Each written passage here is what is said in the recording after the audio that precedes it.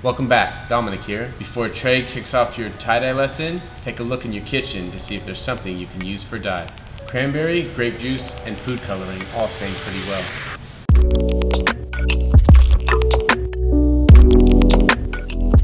Yo, what's up guys? It's Trey, and today I'm going to be showing you how to tie-dye your shoes using some materials you can find at home. It's important to note this is only going to work on a shoe that has a fabric upper, such as mesh or a canvas. For that reason I have the CDG Converse here.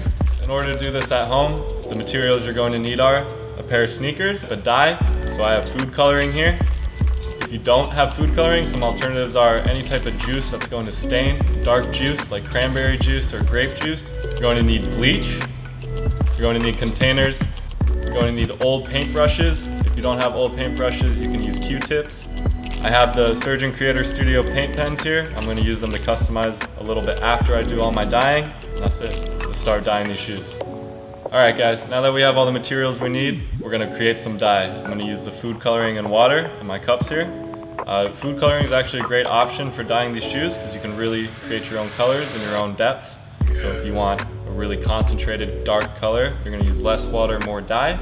If you want a lighter, like a pink or a light purple or something, you're going to use a lot of water and barely any dye. Alright, I got the laces taken off this shoe here. I want to leave the tongue completely white for the design I have ready planned out. So I'm just going to roll it up. I'm going to tuck it so it's just out of the way and there's no chance of dye getting on that big piece of the tongue right there. Alright, we got the shoe fully prepped, so now we're going to go ahead and start dyeing it.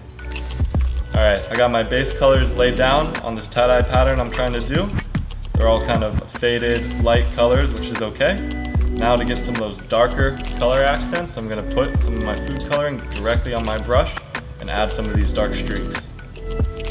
Alright, to create this tie-dye effect, the surface of the shoe is already really wet from all the dye I put on top of it. So I should be able to just tap this brush and you'll be able to see the dye kind of spread out and mix with everything else on the upper. As you can see, the dye is mixing with the wet surface of the upper. It creates this fuzzy outline similar to a tie-dye design. Alright guys, I got the darker colors of dye kind of streaked out on the upper the way I like. And to really top off this tie-dye design, I'm going to apply some bleach to help spread and push the dye out and bring out some of the white to really make it look like a tie-dye shirt. I have 3 Q-tips here. I'm going to hold them all at once and put them together so I can soak up a lot of the bleach. Just gonna dip it in my bleach here. Now I'm gonna take the Q-tips, I'm gonna press and really kind of get the bleach to soak into that surface to push these colors around.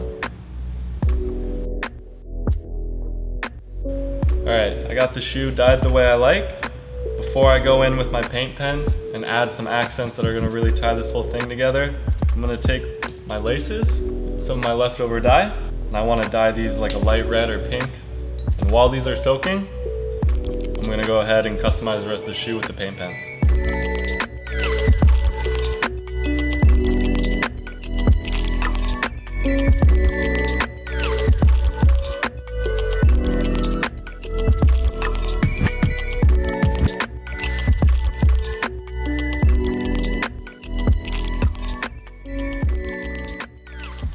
Alright guys, I just wrapped up these Converse CDGs.